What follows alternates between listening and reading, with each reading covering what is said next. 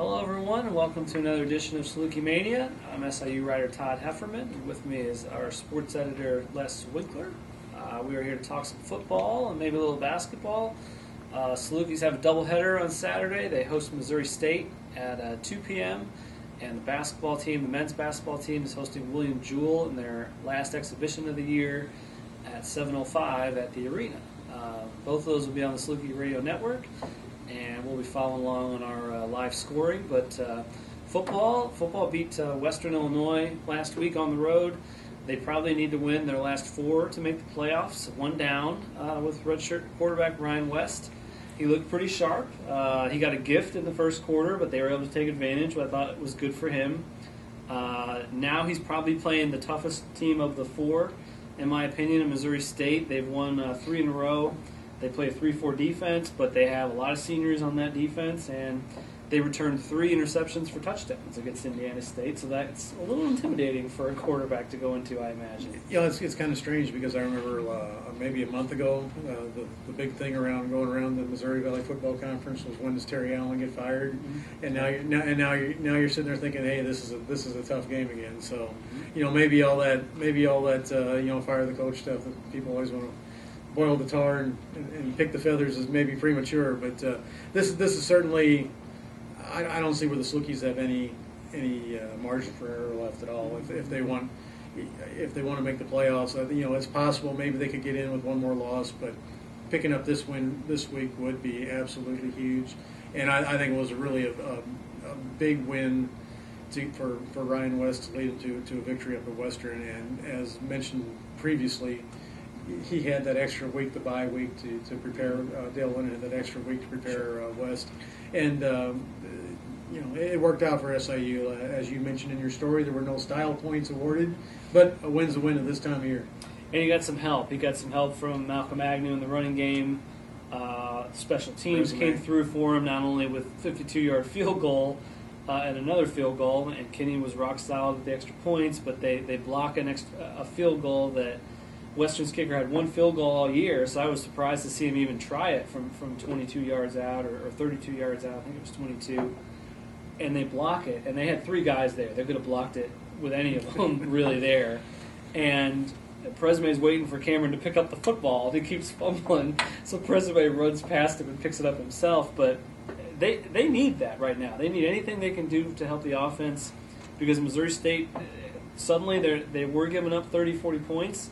Now they're giving up about 21 or 14, and their offense is scoring between 28 and 35 right now. I'm more concerned with SIU's offense. I think their defense will be okay. Yeah, the offense is.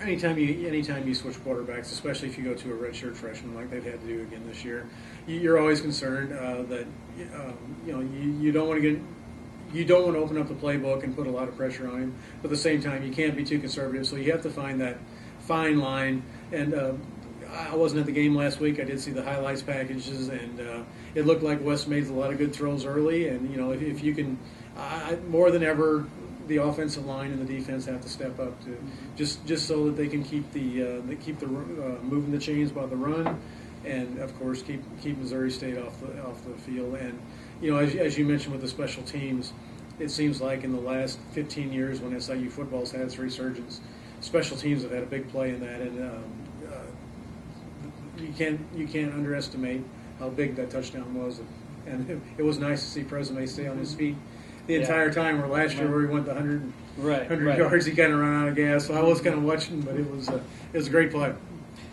Would you feel better about SIU's chances if they were on the road, Les? No. I mean, in all reality, you look at who SIU has lost to at home.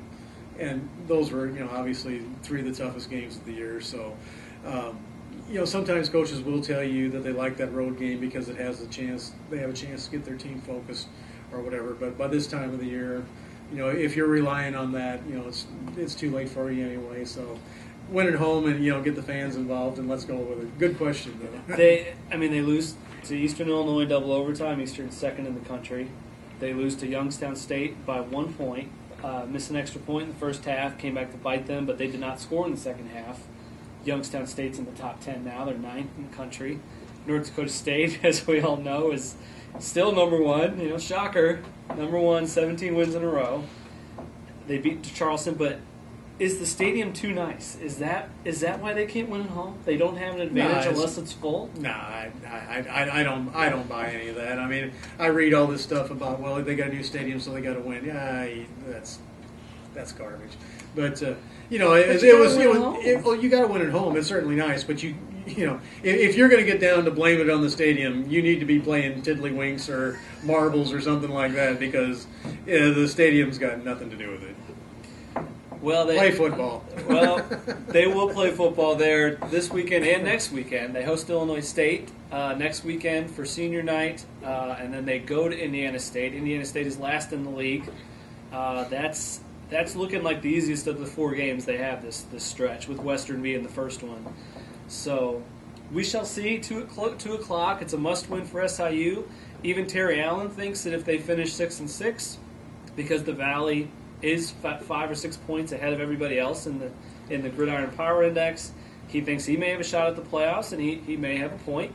It's a stretch, though. But he's taking a playoff mentality, too. So hope to see you there. Should be a good stadium, good stadium feel. The weather shouldn't be too bad, and the Salukis will need your support. So hope to see you there. Thanks for joining us.